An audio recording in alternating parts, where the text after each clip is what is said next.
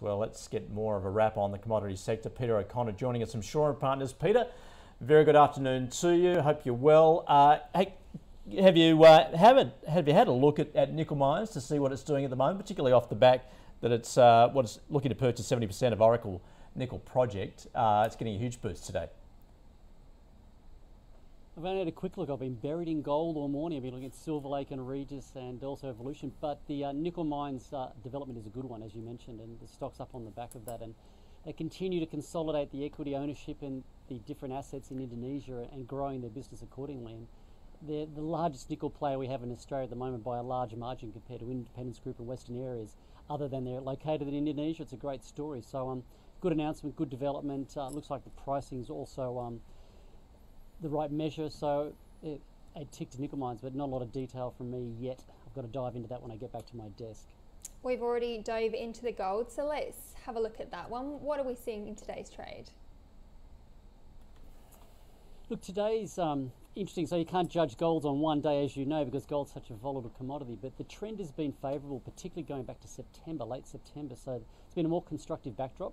It wasn't so good from June when the Fed started talking about tapering, and we had that period of weaker gold price, but it's a constructive backdrop. Broke out of its downtrend from its high last year. That was last week.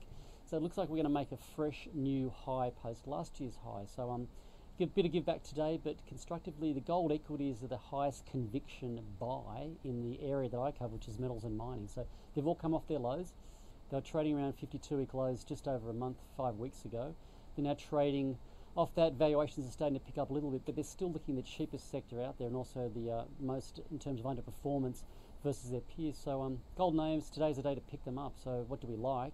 Regis and St Barbara, the two stand out of the mid-tier larger names. They're looking cheap relative to their larger cap peers. They've got good stories mapped out. They've got deliverable pathways to growth.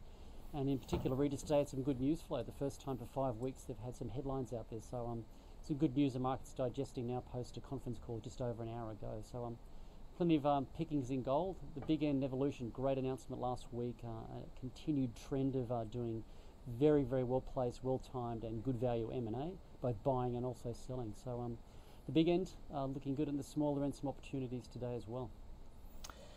Peter, let's take a look at iron ore, see how that's travelling at the moment. What sort of key levels are you seeing there for the price of iron ore, and obviously how that's playing out for the local miners?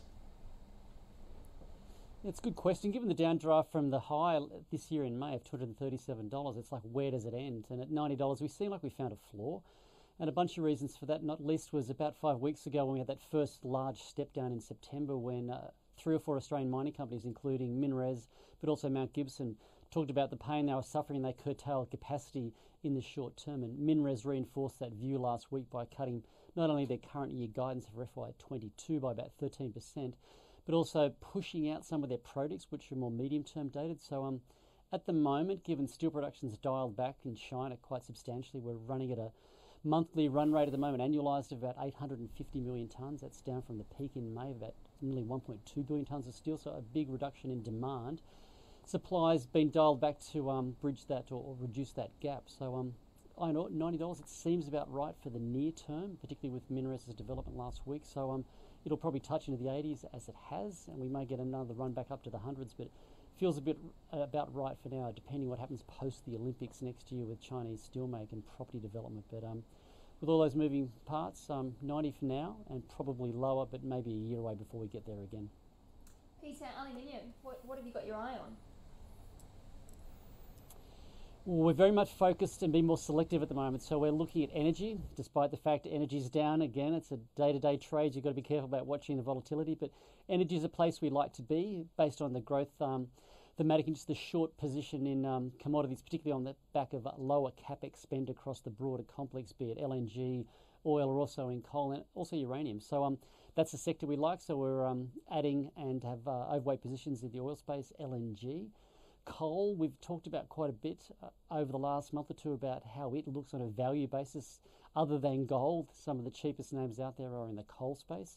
Not the right place to be perhaps from an ESG long-term perspective, but in the near term, certainly the world's short on energy, and going to the northern winter, they'll do well as well. And then gold we've mentioned, but gold's my other key area. So from a portfolio perspective, we're very much focused on energy and gold.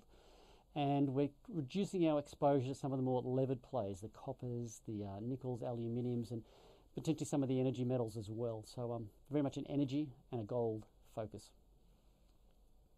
Thanks so much for joining us this afternoon. Thank you very much.